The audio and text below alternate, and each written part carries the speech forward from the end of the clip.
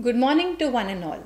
Today, I, Kusha Singh, Assistant Professor from Social Work Department, Uttarakhand Open University. I am here to talk about new education policies and social work. As we know, education is the most powerful tool for social change, as it can transform society by providing new opportunities and experiences. The educational system of any society is related to its social system. It is a subsystem performing certain functions for an ongoing social system.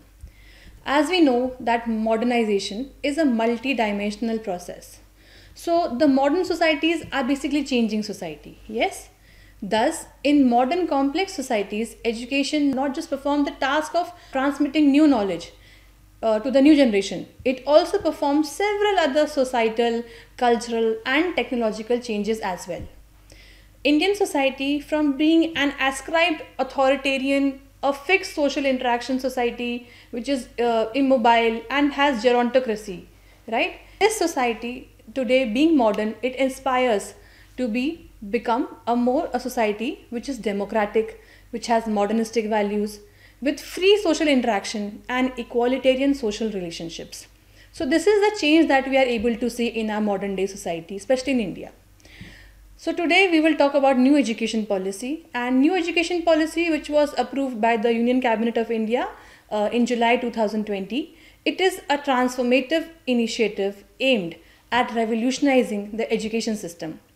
As the implementation of the NEP progresses, social workers have a significant role to play in ensuring its successful execution. With the expertise of social workers in community engagement, in advocacy, in counseling and support services, social workers can contribute to creating an inclusive, equitable and empowering educational environment, not just for students, but for all stakeholders. School social workers provide services related to a person's social, emotional and life adjustment to school and society.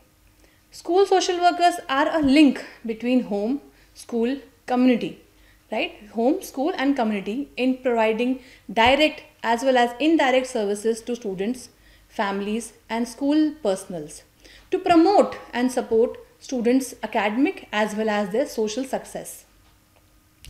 Early childhood care and education. So as we know that early childhood is considered as the foundation of learning. It is the most important phase of learning.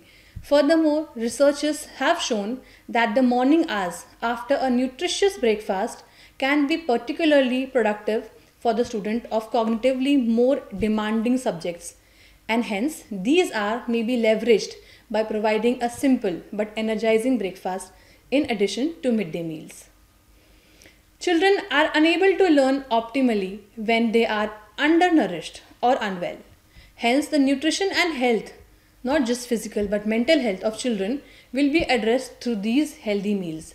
As per new education policy, healthy meals are very important, right? So here, the role of social workers comes into place. The introduction of well-trained social workers to address involvement into the schooling system will play an important role. Then, curtailing dropout rates and ensuring universal access to education at all levels. As per the 75th round household survey by NSSO, National Sample Survey Office, in 2017 and 18, the number of out-of-school children in the age group of 6 to 17 years is 3.22 crore.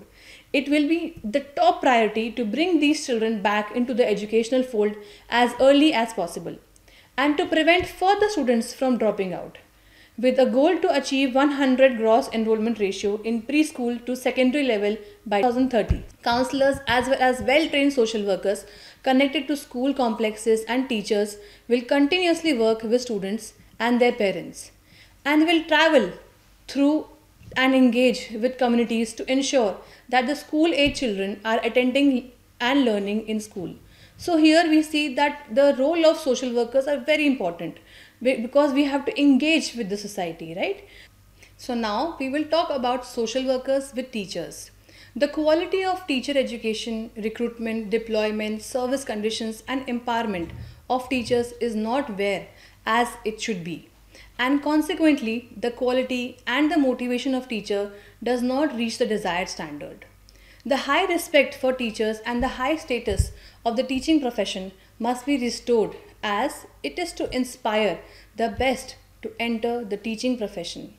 As we know that teachers are overly burdened, the motivation and empowerment of teachers is required to ensure the best possible future for our children and for our nation, as children are the future citizens of the nation.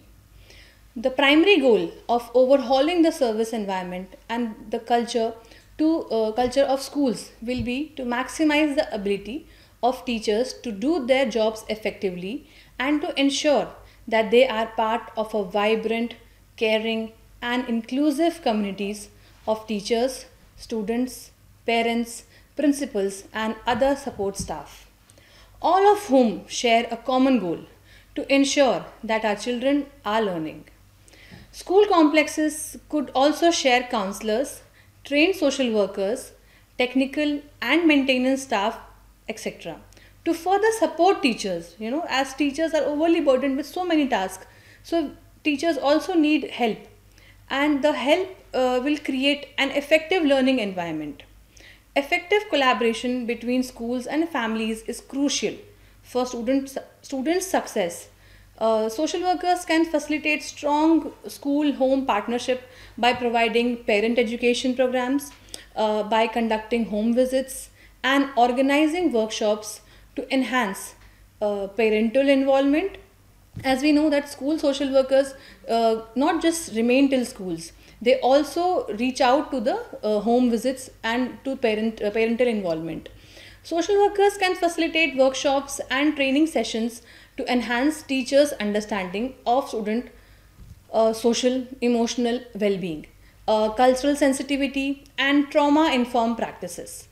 So here we will talk about equitable and inclusive education. Socio-economically disadvantaged group, which is SEDGs, can be broadly categorized based on gender identities, particularly female and transgender individuals.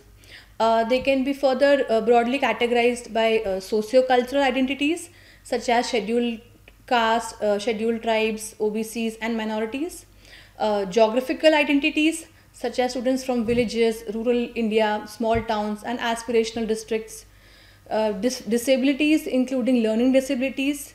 Socioeconomic conditions such as migrant communities or low income households, children who are in a vulnerable situation, the children who are victims of trafficking, orphans or certain type of assault, including child beggars in urban area and urban poor. So here we understand that social workers that work with and connect with students, parents, school and teachers in order to improve attendance and learning outcomes have been found to be specially effective for children in urban poor areas. Changes to bring an inclusive school environment, school curriculum is very important.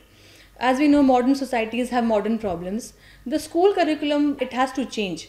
Thus, it will include early material on human values such as respect for all persons, empathy, tolerance, human rights, gender equality, non-violence, global citizenship, inclusion and equity. It would also include more detailed knowledge of various cultures, religions, language, gender, identities, etc. to sensitize and develop respect for diversity. Any biases and stereotypes in school curriculum will be removed and more material will be included that is relevant and relatable to all communities. Thus, here we see that there is a change in the curriculum and we cannot burden the teachers alone for this. Students have to be sensitized through this new culture, new school culture brought in by teachers as well as trained social workers. Here the role of social workers play a very crucial role, as it is not just the role of teacher but also role of social workers. Then adult education and lifelong learning. An educational program that concentrates on new generations only cannot affect major changes because the influence of adult world is too strong. Alone we can't blame the students or the children, right? We have to change the adult education system as well. In developing societies, adult education becomes a very important part since it is necessary that the values of childhood and youth is maintained and reinforced in adulthood as well. Role of social worker is to ensure that community members are participating in adult education. Social workers traveling through their communities where they will be able to track and ensure participation of non-enrolled students and dropouts, as we have discussed in the previous slide. So during their travels, social workers will be able to responsible for the gathering data of parents, adolescents and other interested adult education opportunities, both as a learner and as well as teachers or tutors also. Social workers will then connect them with the local adult education centers, that is AECs. As we know that adult education is very important, and since social workers are already working in the community, they will be able to identify, and then with this help they can connect them to adult education centers. Opportunities for adult education will also be widely publicized through advertisements, through announcements and through events and initiatives by NGOs and other local organizations. The curriculum framework for adult education will include at least 5 types of program which will be clearly defined outcomes. The curricular framework for this with each defined outcomes will be the foundational learning, literacy and numeracy. It will be critical life skills, that is including financial literacy, digital literacy. As we know, digital literacy is very important these days. Commercial literacy, commercial skills, health care and awareness, child care and education, and family welfare.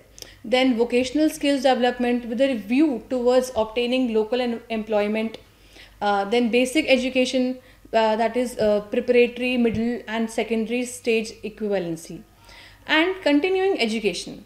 So in continuing education, we will engage in holistic adult education courses in arts, sciences, technology, culture, sports, recreational, as well as other topics of interest or use to local learners, such as more advanced material on critical life skills.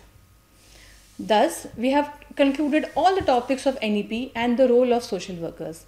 In conclusion, we can understand that NEP 2020 is a flexible, creative and a very productive change. There have been a lot of discussion recently on how the new education policy that was introduced in 2020 would force the existing English medium schools to shift their medium of instruction to local or regional languages. There are many discussions still going on. Although the NEP has been formulated to enable children to get full advantage in the field of education, many varied viewpoints, concerns and criticism have come up on various aspects of policies. Social workers have immense opportunities in the implementation of new education policy. With this, I would like to say that social workers have many opportunities in the field of education, and school social workers especially today have a lot of opportunities, as we engage not just with students, we engage with teachers, we engage with school personnel, we engage with community, and we also engage with parents. Thus, school social workers play a very important role in the implementation of new education policy. All the best.